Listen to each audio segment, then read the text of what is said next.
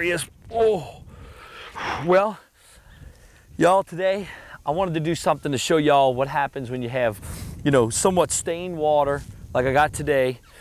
And you know, it seems like, you know, you go, oh, I wouldn't fish in this water, I wouldn't fish today just because the water's kind of stained. Well, what I'm gonna do is I'm gonna show you a bait that'll work every time in stained water. And when you use it, it's really productive on redfish. You catch speckled trout on it, and it's really fun to fish with. It's called a chatterbait. And let me tell you, they love it. They eat it up. Look at that.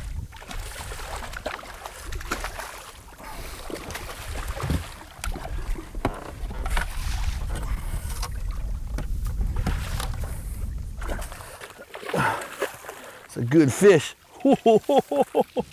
Oh, I love it. First fish of the day, and what a fish it is. Man, he inhaled this thing. Wow, that just shows you how aggressive. Look how far that thing was in his mouth. Look at this beautiful redfish. Wow. Oh, settle down. Oh no, he's going. Oh, there he is. He's trying to get away. Oh man, look at that awesome fish. I mean, this is a beauty. Gorgeous redfish. Whoa. He ate that chatterbait. And what I'm doing is, we got stained water today. I came out today, the wind blew really hard yesterday. We came out, I said, man, the water's really dirty. I want to show you the way to catch nice fish in stained water, just like this one. Man, let's let this beauty go. Man, oh, man, she was still really spunky. Now, let me show y'all what I got here, okay? This is called a chatterbait. Similar to a spinnerbait, but what it is, it's a bladed bait that actually makes a lot of vibration in the water and displaces a lot of water. And what it does, this blade, when it runs through the water, this blade wiggles and wobbles really hard. It flashes, it moves, and it displaces and vibrates a ton. And when it does that, I put on a little, you know, just a regular, you know, minnow style bait on the back end of it. It looks like that going through the water. It puts a big profile in the water, and these fish in stained water just can't pass it up.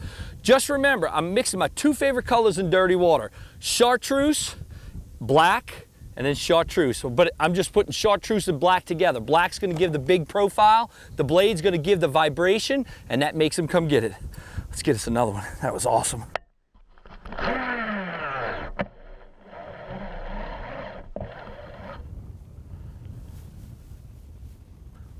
All right, there we go. And that just goes to show you.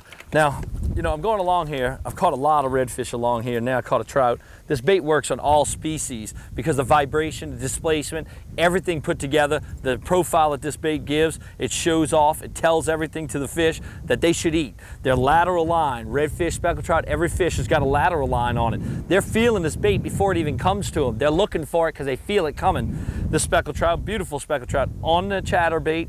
Awesome bait to use. I'm telling you, the next time you go fishing, you have got to try a chatterbait. They come in multiple colors. So remember, dark days, dirty water, dark baits, light days, real clean water, you want to use a really light bait. So today I put a black on with a chartreuse. Chartreuse I always use in dirty or clean water, but I made sure I put that black with that chartreuse on there so they could get the profile.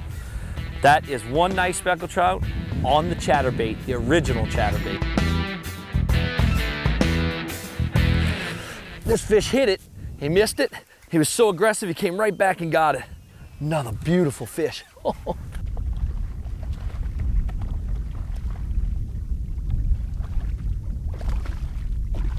Oh man, I tell you, I love it when a plan comes together. Now, you'll see that what I did was, I'm right here, I'm inside a little pocket right here, okay? And what I did was I came up in there, power pulled down, I'm being really quiet. That's the second fish that hit my bait in this pocket right now. So we know that these fish are holding in pockets, and just because I'm using a chatterbait going down these banks where it's a little bit stained and I'm finding that the fish are eating this bait, it's still a learning curve. I'm sitting there saying, okay, you know what? Every time I find a little cove like this, there's 3 or 4 fish in it. That's called pattern fishing, and you can get them like that. Always remember, good anglers, pattern fish. Nice redfish. All right, as you can see when I'm reeling, the rod tip vibrates a lot when, you know, you're reeling in because that thing's displacing and vibrating. Oh, there he is right there. There's one. Oh, and it vibrates so much the fish just want to grab onto it. It instinctively makes them bite. I think this is another red. Yep, another nice red. Oh man. But that vibration causes these fish, come on boy. It causes these fish, what it does is it causes these fish to, what they want to do is, they hear the vibration, they feel it in their lateral line, they come chasing it down, and once they see the profile, they grab it. This fish, he's pretty. A lot of red on him. Oh, but that just goes to show, I mean, gorgeous fish on the chatterbait, and I'm, you know, because it's a little stained, I put that black on there. If it wasn't stained, I'd probably put something like a blue moon, an open and night color with a chartreuse tail, and that would work really good.